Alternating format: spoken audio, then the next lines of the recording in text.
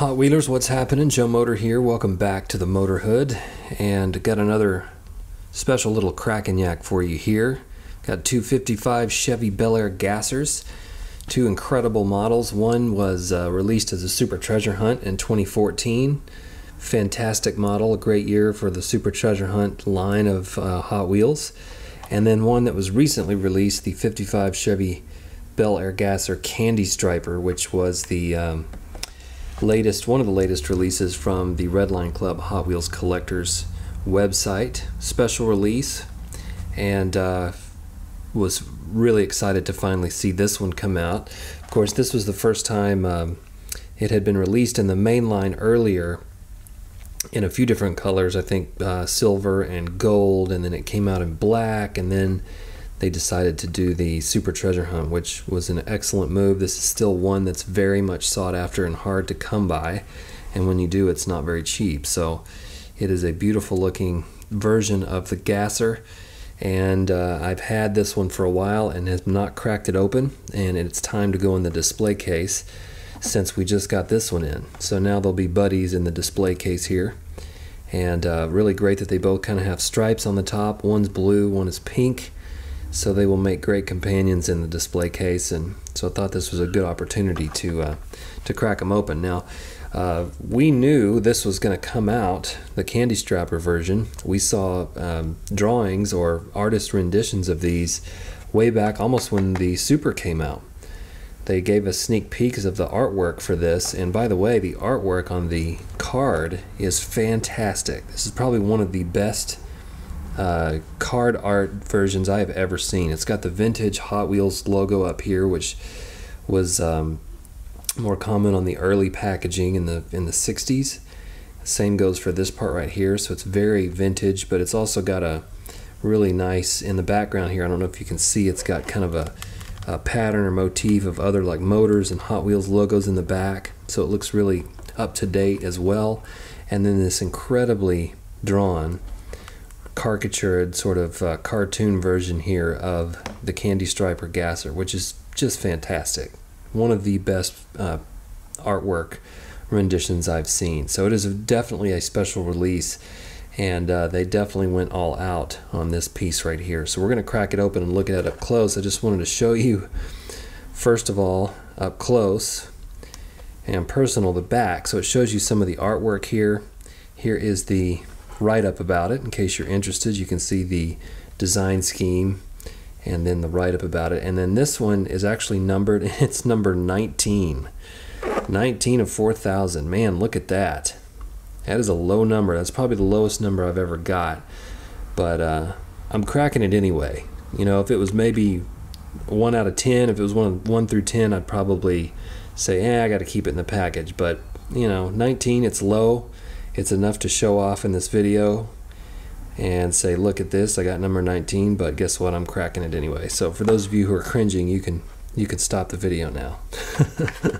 But I think what we'll do is crack the Super open first, and then put them side by side and take a look. Now this was from the F case of 2014, and I just got super lucky and found this, I think, in a Walgreens shipper right after Thanksgiving break last year. So super lucky to find this, and it's time to go in the display case. You ready to crack it open? Here we go. And that one didn't want to come out, but it is. Oh man, check that out. I always love that just complete different look of it when it comes out of the package for the first time. Dead mint. It's been sitting in that package, and now here it is, ready to be displayed. That is a incredible looking Gasser right there. Just a really wonderful job on this. So let's look at real close quickly here. You can see the iSky Racing cams here on the side. Goodyear Champion sponsor badges, the CG Chevrolet logo. It's got a chrome interior, which isn't, you know, the best in the world. Maybe black would be better, but they use the same material for the interior as they do this motor right here. So it saves them a little money to do that. And love that big old motor sitting down in there in the bare hood. And I just love these Goodyear tires on the back. We'll look at the Candy Striper in a minute, which has Hoosier tires. So I love those Tampo tires there. There's the TH logo for the Super Treasure Hunt.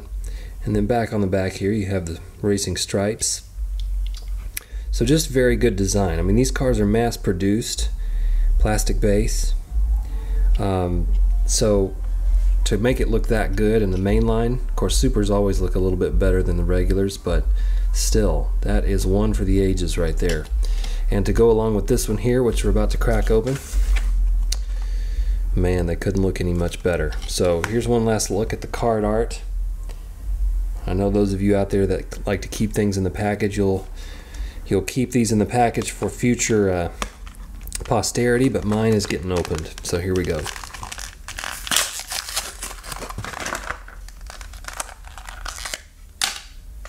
Check that out.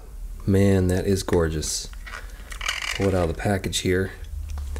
And it's immediately heavier than the Super, obviously, because this one has a metal base. But look at how it shines and glows with that blue, I mean that pink finish. My goodness.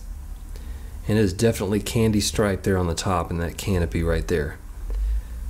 That is incredible. And in person it just gleams and shines like nobody's business. Wow.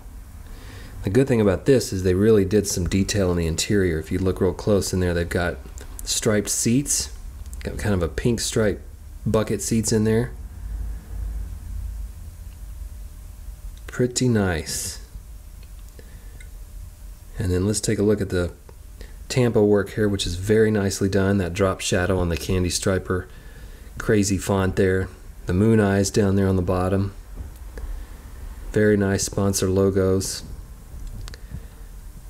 And then here's the rear end tire I was telling you about. It's got the Hoosier logo on it. That is super cool, man. Just killer stuff right there. All the way to the back, look at this nice embellished design here right above the license plate, which says Wada Gas. And then on the, you actually do have painted taillights. You can kind of see the red sticking out from the pink there. I like the blue tinted windows too. It's a nice contrast. I can't tell if it looks like it's a little bit moved down or if that's just the way it's supposed to be, but I still like the blue cast on the glass. It's just a nice accent there. Oh man. Again, another piece I could just sort of hold in front of the camera here for several hours, but you can see the detail just by looking at it. Let's look at the front really quick. And that unmistakable Gasser stance lifted up in the front there with the painted headlights and side markers, or the blinkers there. Pipes coming out the side of the motor right down the front wheel well. Man, look at that shine. Hard to beat that. Really hard to beat it. There's the base. Nice polished metal base. And of course you have slicks on the back of this with the treaded thinner tires. I think you have treads on the Super, yeah. Here's treads on both. The Super has a little bit thicker tire on the front. So you can see the tire difference a little bit there. But overall, these two cars are, again, two cars for the ages. Hot Wheels really outdid themselves with this model, and they anticipated the popularity of it by working on this piece.